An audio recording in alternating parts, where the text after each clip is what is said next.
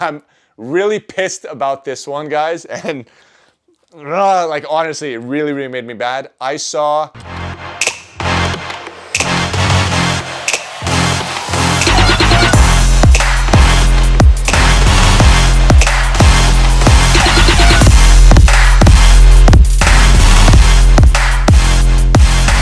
What up guys, it's the Fighting Therapist here, and for today's video I really want to just do a in-depth breakdown of the coronavirus, of things that you could do, things that you should stay away from, the virus itself, how it works, how you can get infected, and as well there's a lot of malinformation that's getting tossed out there, so I just would really want to cover everything in this video. As well, I'm going to be giving you guys a cool little hack that you could do at your house of how to make your own hand sanitizer, since shelves are being bought out of the stores and there's no soap or anything left.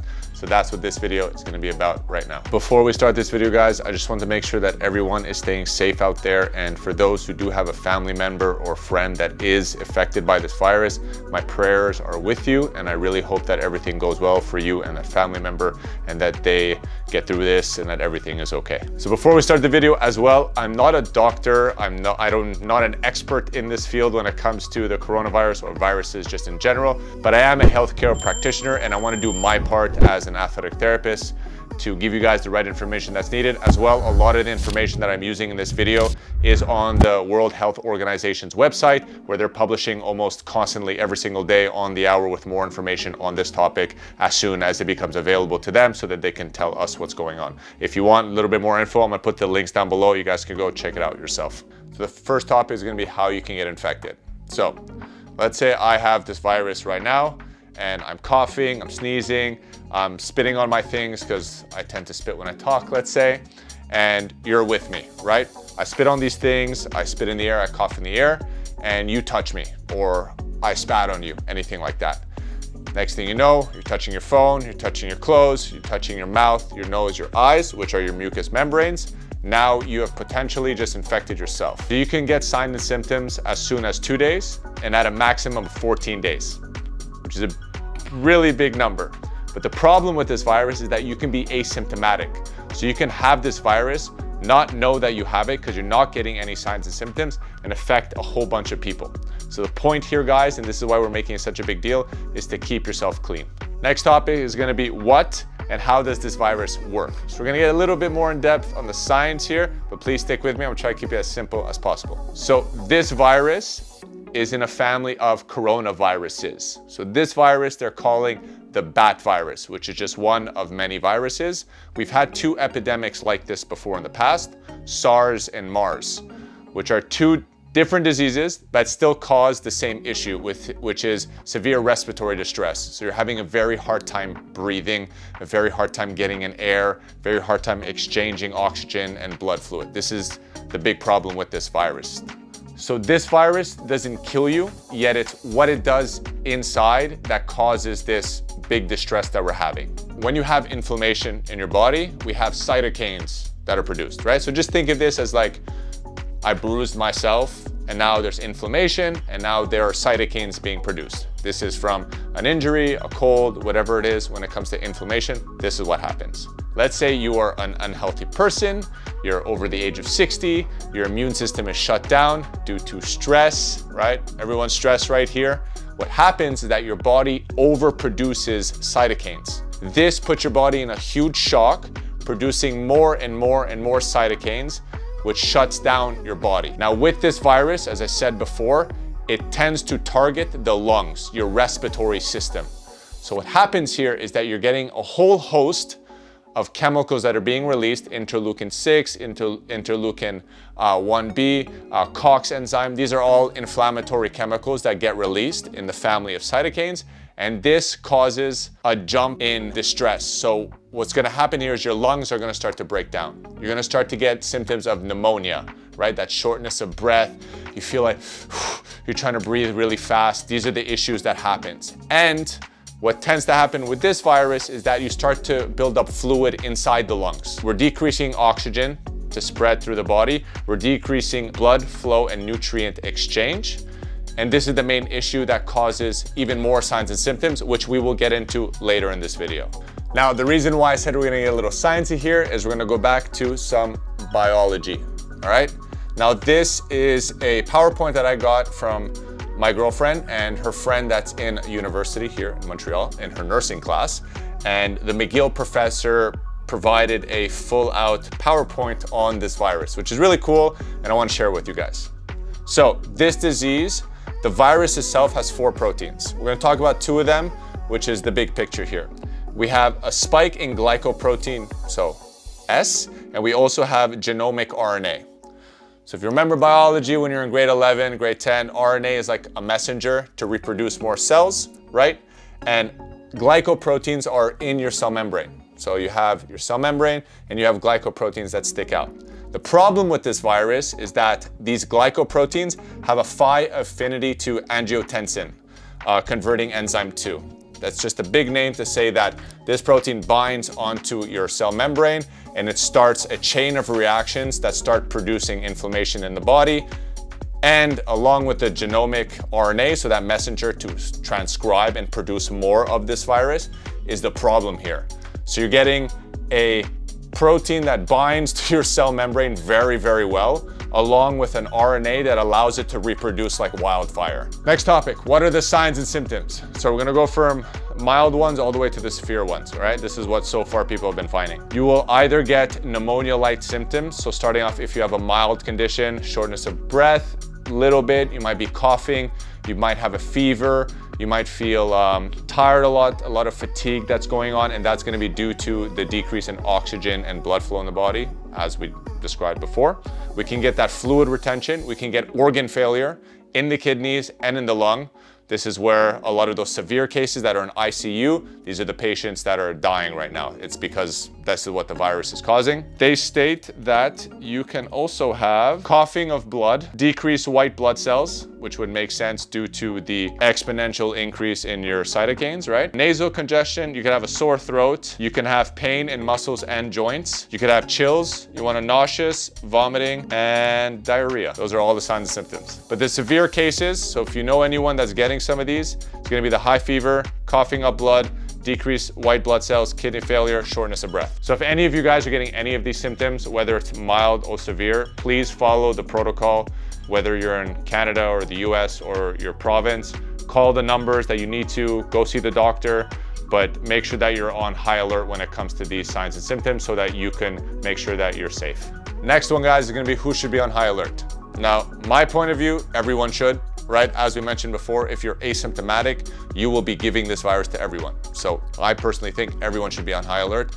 But what the World Health Organization did state is going to be these next individuals. So elderly, over the age of 60, immunocompromised, asthmatic individuals, hypertensive, high blood pressure, unhealthy, poor lifestyle, and stress. Now, the first couple are what the health organization posted on their site. The next one, when it comes to stress, is going to be what I added, because I find that this virus is causing a worldwide panic attack where everyone is getting extremely stressed and worried about this virus. And if you know anything about stress, it will cause a poor immune system and you will be compromised due to the stress shutting down your immune system. Another one, guys, is going to be sleep, since sleep is a huge indicator on recovery and making sure that everything is working up optimally, especially when it comes to your immune system. So lack of sleep, you're going to shut that immune system down, putting you more in harm's way of getting this virus. Next topic is going to be, can a diet protect you from the coronavirus? The answer is no! No! God! No! No! It's not. All right? I'm really pissed about this one, guys, and like honestly, it really made me bad. I saw this psychiatrist that's not even a doctor on anything when it comes to nutrition. His name is Paul Saladino. So Paul, if you're seeing this video, I doubt you are because I don't have that many subscribers, you're an idiot.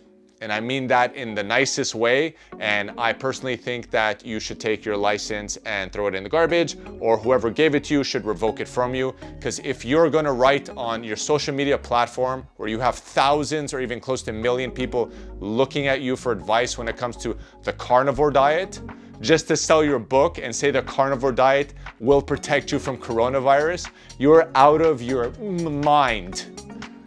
Out of your mind, all right?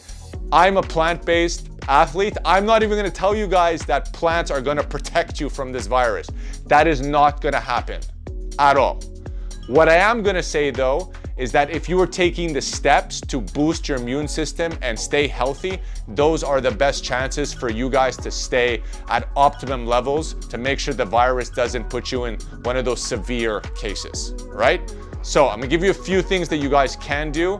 And if you are someone out there and you see these posts online that are saying, hey, do this to boost up your immune system to protect you from the virus, you're gonna comment in their post right now with middle finger, and you're gonna say you're spreading malinformation, and this guy over here will teleport to their house and sock them in the mouth, because I swear to God, I'll do that. All right, cool. Next, let's move on. So what you can do, all right, cold showers, guys. Cold showers and baths are really gonna help when it comes to boosting your immune system. Wim Hof is a big one that really talks about and preaches this when it comes to decreasing inflammation and increasing your immune system. This is a big one. If you wanna know more about it, go check out Wim Hof. As well, I'll put a little card up here. You guys could check out a video I did on how to start increasing your cold exposure through contrast baths. So a little card right here. Next one, if you have a isolated sauna at your house, so don't go out in public. That would be like the worst thing for me to tell you, is to go in a sauna where a whole bunch of sweaty people are. Like, don't do that. But if you have one at your house and you're fortunate enough, sauna is going to be a great one, guys. It really shows great protection when it comes to your gene through heat shock proteins and really to remove toxins in the body. That's going to be another great one. Next one, as I mentioned before, sleeping, guys. Sleep, recover. It's a really, really easy thing to do. You're at home anyways now doing nothing. Go to bed, wake up, sleep. All right. Next one, movement, constant movement throughout the day. Because we're sitting down and doing nothing right now at home, everyone is stuck. They have no idea what to do. Move a little bit, do some stretching, do some yoga, walk around the house. I just posted a home workout that you guys can do at your house. I'm posting a mobility workout that you guys could do at your house. I'm posting as much as I can for you guys to move and stay active in your house, so you're not just sitting all day watching TV and Netflix. Netflix, you guys are getting a lot of views right now. I see that. Like I said, plants will not protect you, but a higher plant-based diet will give you all the nutrients that you do need to put you at an optimum level when it comes to your immune system. I'm sorry, the carnivore diet does not fucking do that at all, but plants do. Even individuals that aren't plant-based, let's say two big ones. Ben Greenfield, who's a huge one, who did do the carnivore diet and did the vegan diet and did the keto diet and did everything like that, even preaches higher plant-based meals. So not fully vegan, you could be an omnivore, but a higher plant-based diet does provide protection for your body, all right? So that's gonna be another big one. Second is going to be meditation and breath work. This is for the mass pandemic of stress that's going on. So really being able to reduce your stress by stimulating your parasympathetic nervous system. So this is gonna be the system that really tells you to calm down and relax. Reduce stress is gonna be a big one.